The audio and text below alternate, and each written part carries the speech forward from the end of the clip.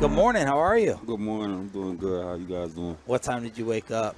6:45. 6:45. Yeah. Was it us?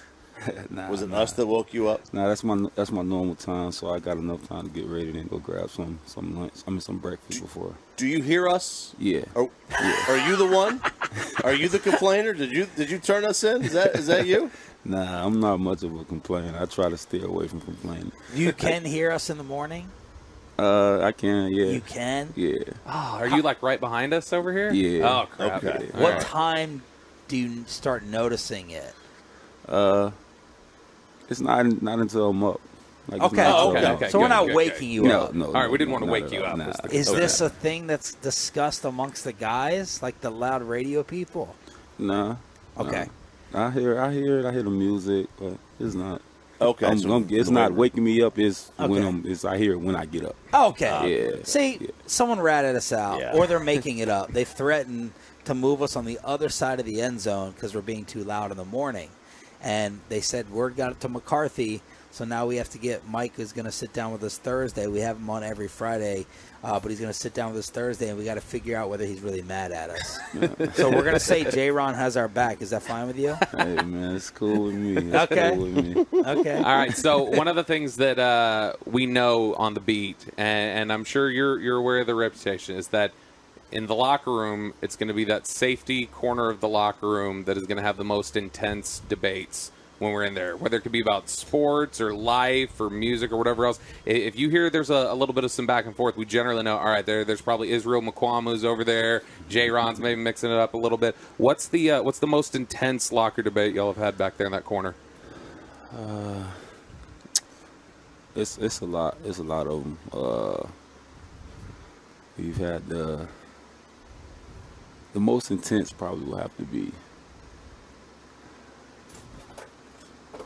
between me and Iz has to be hands down the Jordan LeBron debate. Uh-oh. Wait, which side do you come down on? I come down on the Jordan side. All right. That's Okay. Okay. Very nice. How old are you? 29. Okay. All right. So you remember Mike. Yeah. We were talking to Gilmore the other day, and the guys, he had the MJ gear on and Jordan Brand, and the guys were like, how old was he when Mike was doing his thing? And I guess I just lose track of it, Yeah. in terms of watching in the prime. So, yeah, I mean, I think we're all Mike guys, right? Mike won. Yeah, of course. Mike Now, won. now, who's the best, are you the best debater in there? If y'all were going to have a sports talk show, who do you think does a great job of debating, and who usually loses? I'm probably the best. The guys would probably. They would even say it? Yeah, the guys would probably vote me to be.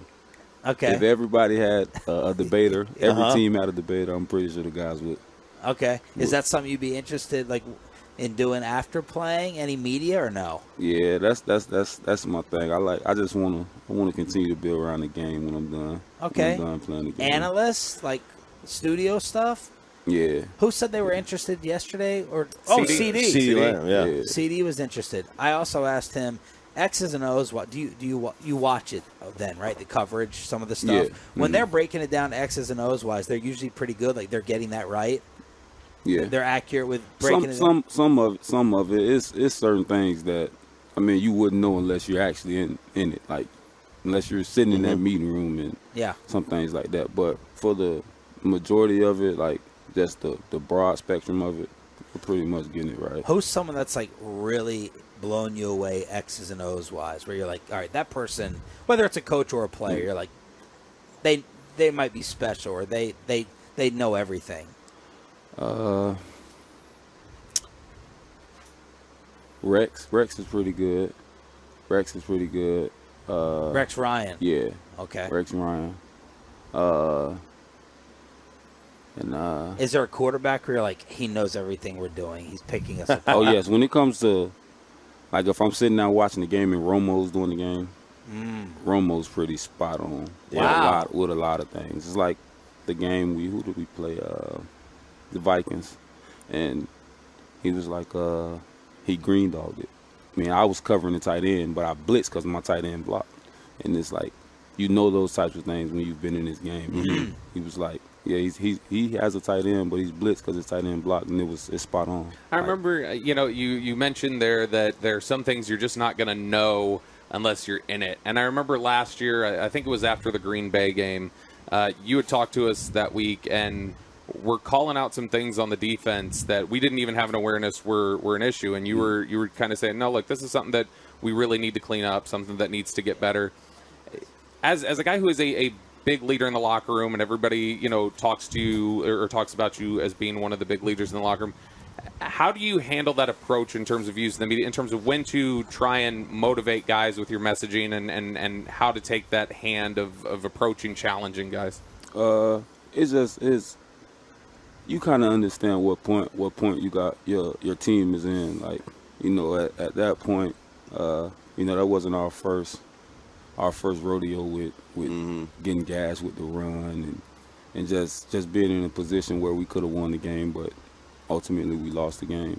So it was just something that I felt like, I needed to say. So the guys knew that, like, all the rah-rah and the talk is not getting us anywhere, and it was really time to start doing it. Like, we can't just keep talking about it.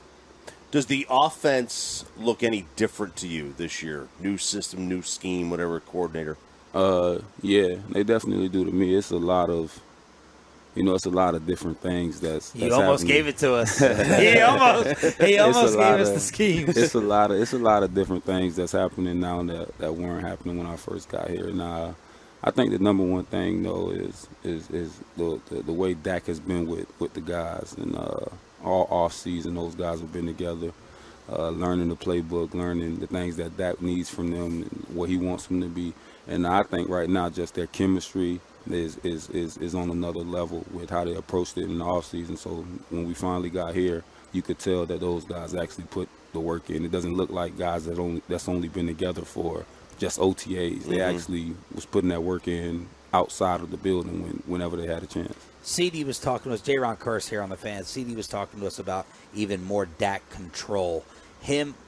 How does he strike you or come off from an X's and O's standpoint in terms of figuring everything out? Because RJ has always said, why doesn't every quarterback just have full control? They're the one on the field. They're the ones seeing it.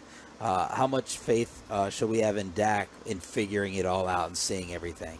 Dak is a very smart quarterback, and just not even he's just a football guy. He's just a guy that truly loves being around the game, and you can tell. I picked that up the moment I met Dak and was just around Dak for a week, just understanding that football is something that he really enjoys, and he knows a lot about it. So if Dak had control of the offense, I'm pretty sure that we'll be in good hands just because of the way that he approaches the game and the way that he handles his business throughout the week. Are they throwing at Gilmore out here early on? We're not seeing a ton of Stephon work. I mean, when you got a defensive player of the year, if he's in good coverage, majority of the time the ball's not going that way. So he's still got it. Yeah, he's definitely still got it. He's one of the, I was given that leadership role. Being one of the older guys on the back end, and so but having him in is tremendous. A guy that's going on 12 years in this league. Guy that's been to the highest of highs in this league. It's great to have him to really, for me personally, just to see, this is a veteran, like a real veteran that approaches this business the right way. It's not too often you get around guys that's won Defensive Player of the Year. Hopefully we'll get one next year. We'll get Micah. Micah goes and get his. But for right now, just having an older guy that's won that and being around him is tremendous. What differences have you noticed in Micah's game as he's always trying to improve something in the off season? If any. I haven't noticed any difference in his game, but I noticed a difference in his mentality and how he's approaching everything, because he's coming out and it's like y'all can't do nothing with me. All right. And it's like he's saying that, he's letting them know, like, you can't do anything with me. Then he's going out there and he's doing it.